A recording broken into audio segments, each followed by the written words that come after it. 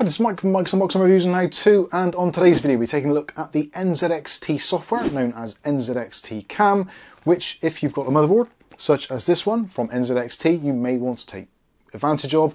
Also, if you've got other NZXT components, peripherals, etc., such as their Kraken coolers, some of their air cooling fans, and other NZXT products which fit into the CAM ecosystem. Now, we're going to be taking a look at this from the perspective of somebody owning a motherboard and trying to do things like control fans and also how to add other additional addressable RGB devices to the system and try and get it all to synchronize up together.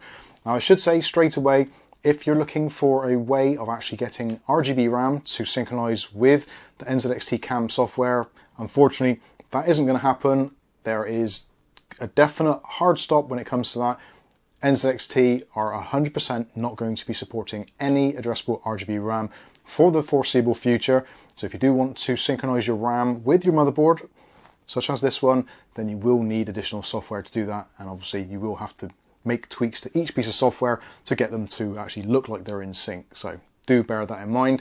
There are of course other options such as Signal RGB and also Open RGB, which potentially you can get away with doing, but we're not going to be covering that in this video. So we'll start off here on the desktop, and this is the NZXT webpage, so nzxt.com. And if you go into the CAM section, you can see here it tells you where it is and how to download it. There's two versions of CAM. There's a beta version, which you can use, or the regular release. We're going to be looking at the regular release here. Obviously, if you've got the beta version, it's going to be very similar. The layout may be slightly different, but you should get the general idea of how it works. So if you do need to download it here. Links will be in the video description also. So if you want to do that, do that. Make sure that it's installed and ready.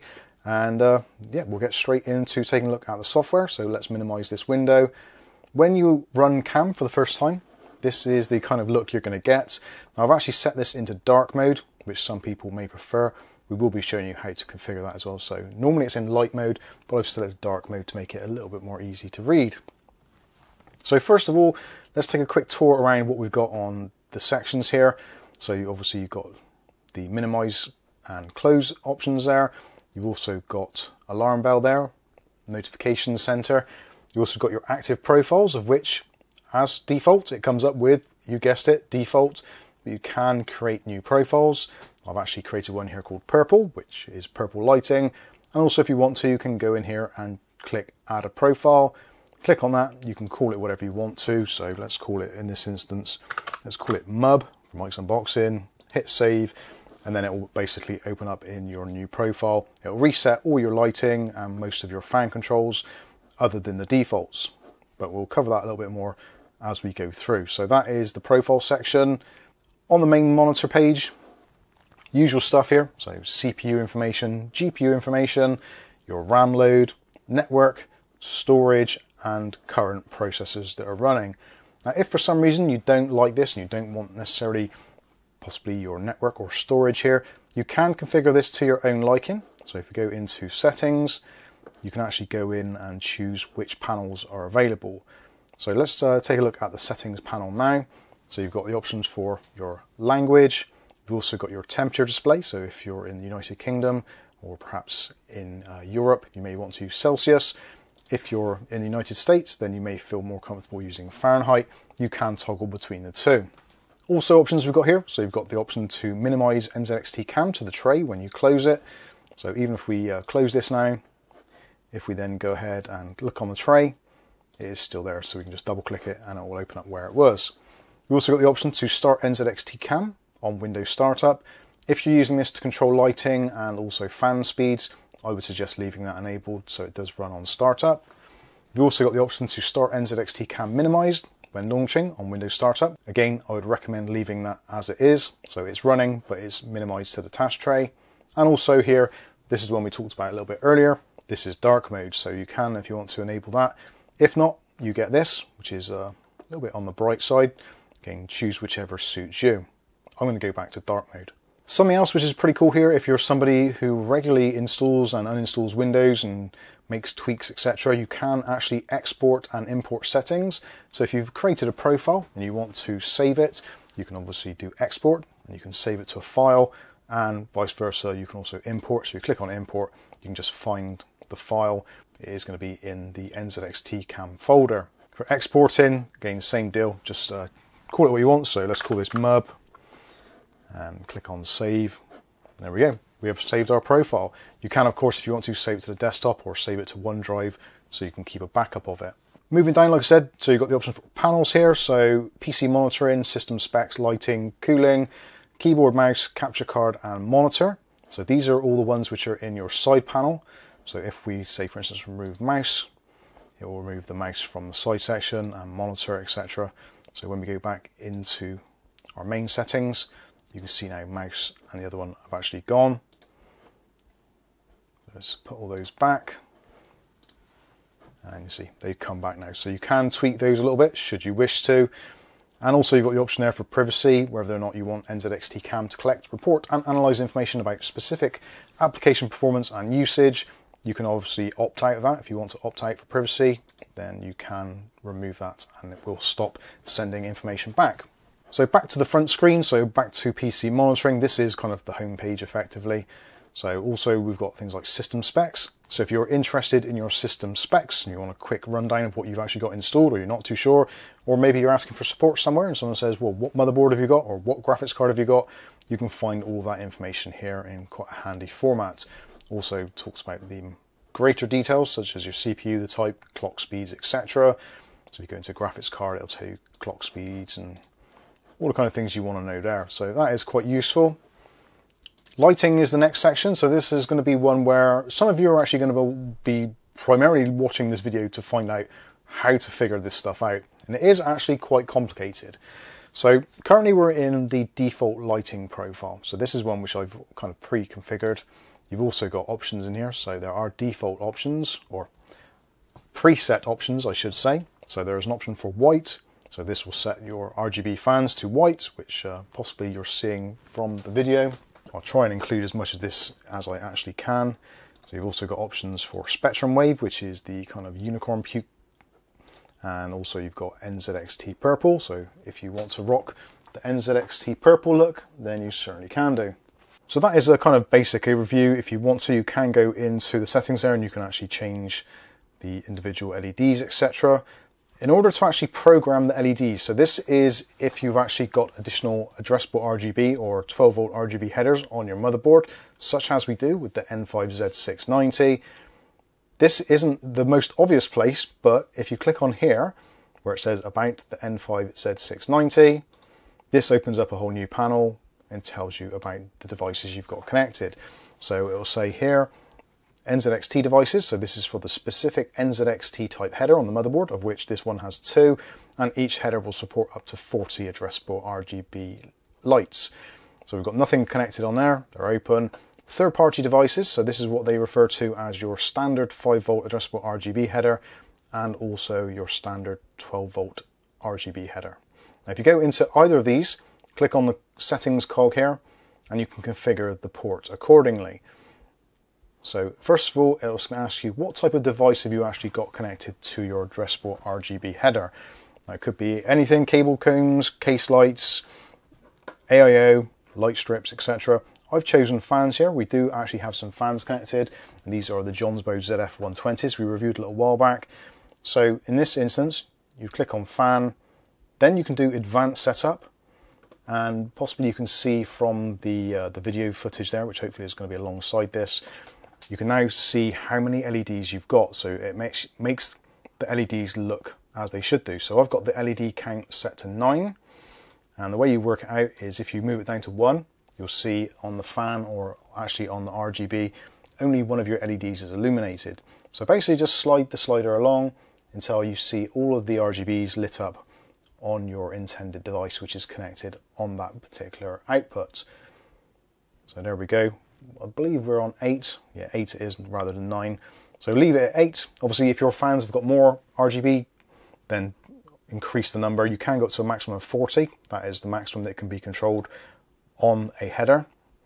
So set it to 80, click on save, and there we go. So now your addressable RGB header is set up. The same goes for the 12 volt one. So if you're using 12 volt RGB rather than 5 volt addressable, again, we've not got anything configured here. You can go into it, do the same sort of thing. So if you've maybe got something different, so a light strip on here, for example, you can then go in and click save. And because RGB is fixed in terms of it doesn't have the addressable nature of it, you can just adjust things like brightness and the type that is doing, so breathing, fading, pulse, etc. And you can do the same on here as well. So if you want to, you can set various different things. So the spectrum wave, you can do all kinds of crazy stuff. Obviously set up those to your particular liking, and then you can synchronize that with the rest of the NZXT stuff if you've got it. Because this particular profile is the NZXT purple, you can of course set this to maybe fixed, choose purple as it is there, and the same for the light strip. If you choose the default one, again it's going to go back to white as its default. You can choose whichever settings you want there, make adjustments to it. Ideally, I would say for making things a little bit easier, set up your own profile. You can of course choose any of the defaults. You've got spectrum wave, NZXT purple again, red alert, which flashes between red and white. You've also got vaporware, which is basically pale blue, and you've got mermaid, which is kind of green. So that is the NZXT lighting. You've also got options for overall lighting control. This is actually quite useful. So if you do want to set a profile or create a profile, you could, if you wanted to, create a profile called no lights, and you can actually get these so they turn on at certain times of the day or night. So maybe if you want to, after midnight or something, you want to set all your lighting to be off, then you can do that, and then obviously you can set another profile so that your lighting comes back on at a certain time in the morning, like an alarm clock, that kind of thing. We'll take a look at that later in the profile sync section.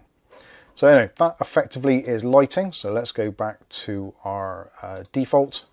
Actually, no, we'll go back to spectrum wave. There we go. So that's addressable RGB unicorn puke. Hopefully that kind of explains some of it there. You can go in and tweak things. Obviously, you'll see a real-time effect on your fans or your headers, etc. as you do it.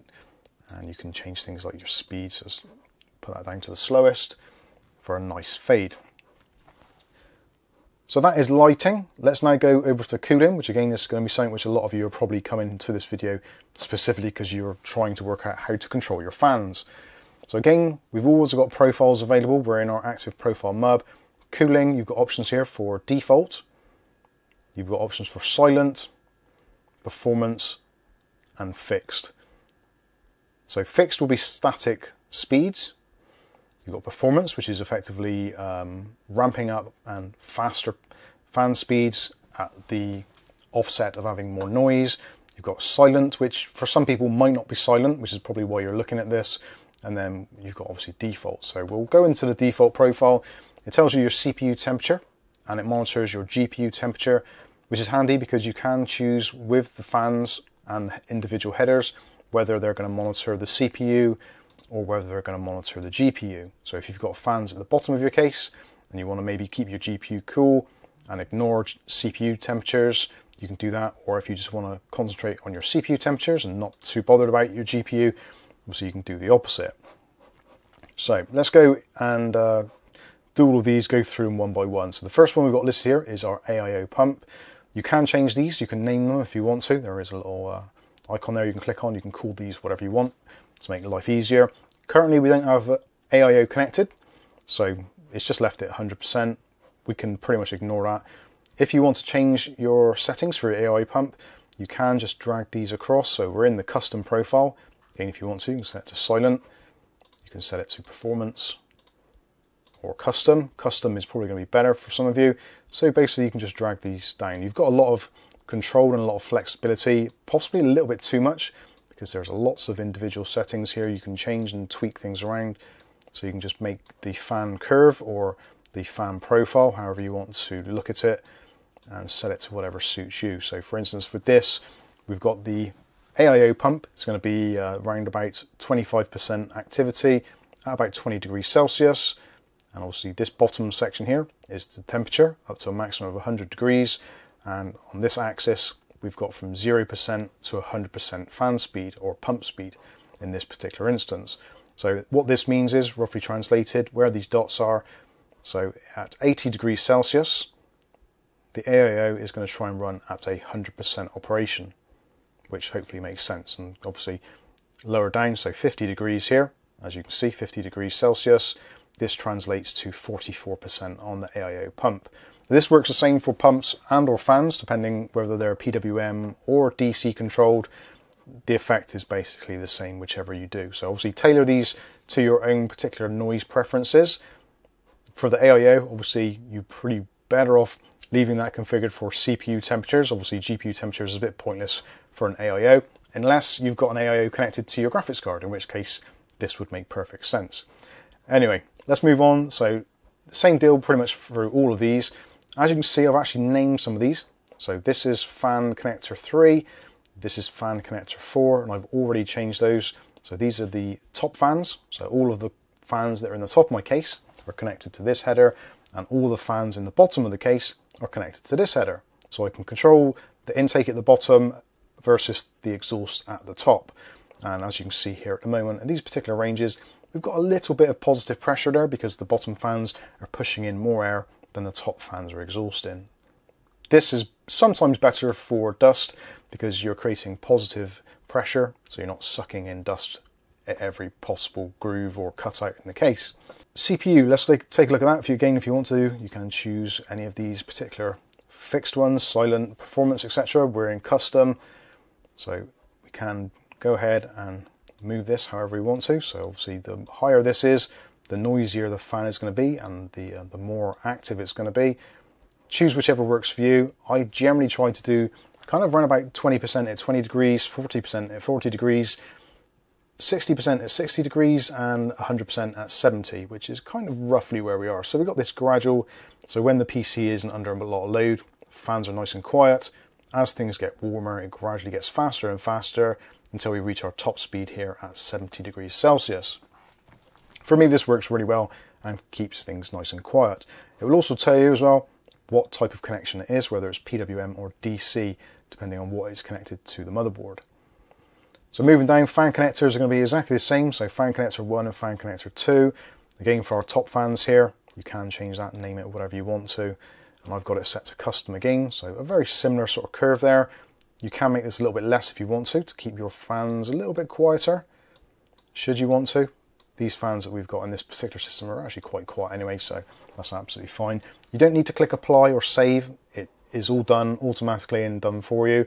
So it will remember your settings if you close all this down, and you do get a reading there. So our CPU temperature at the moment is about 25 degrees Celsius. A little graph there, so you can see at the moment at 25 degrees Celsius, we're roughly about 25-26% of the fan speed. So fan speed again, top to bottom, and temperatures from 0 up to 100 degrees Celsius. So hopefully that makes sense for you. The bottom fans, now this is where it gets a little bit different on this particular instance, because I've got the bottom fans, because this is a chimney style case, i.e. air is being blown up from the bottom and funneled out through the top. So it's a top to bottom layout. So I've actually got the bottom fans configured to keep the GPU under control. So as you can see here, I've got the option here, configure for GPU rather than CPU. So this is monitoring the GPU, so the fan curve here is going to be a little bit higher possibly. Graphics cards generally tend to be a little bit warmer than CPUs, especially if they're air cooled or they have a zero fan technology. A lot of them are only designed so the fan kicks in at like 50 or 60 degrees Celsius. So again, this is a similar sort of deal.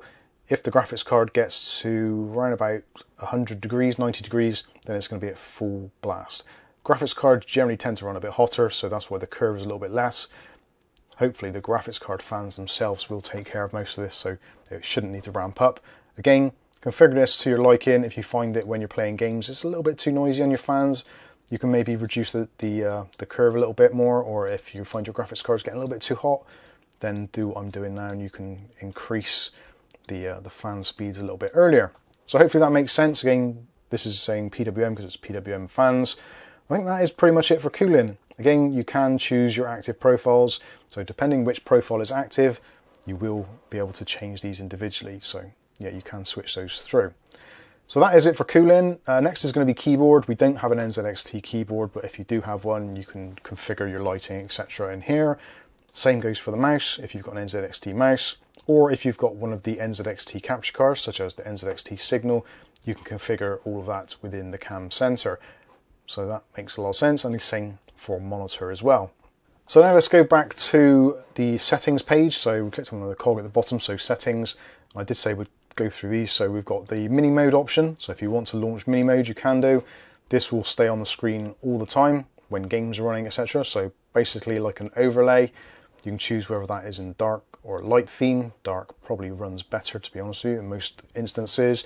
And you can choose your own custom colors. So if you want the text to be one color and the readings be another, you can do all kinds of crazy stuff there.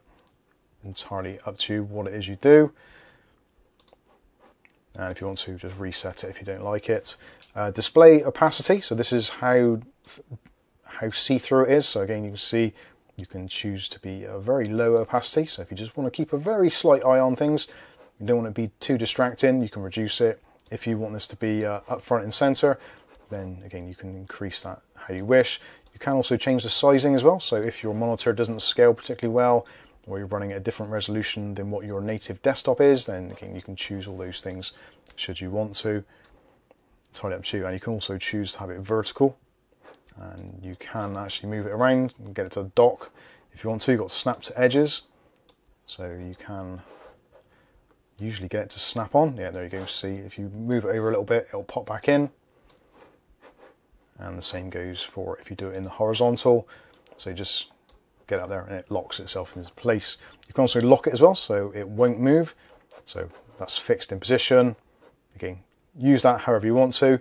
You can configure those individual panels. So if you don't want to see all of it, maybe you just want to see your CPU temperature and possibly your GPU temperature, you can reduce it right down. So it just shows those two. Again, configure this entirely how you want to.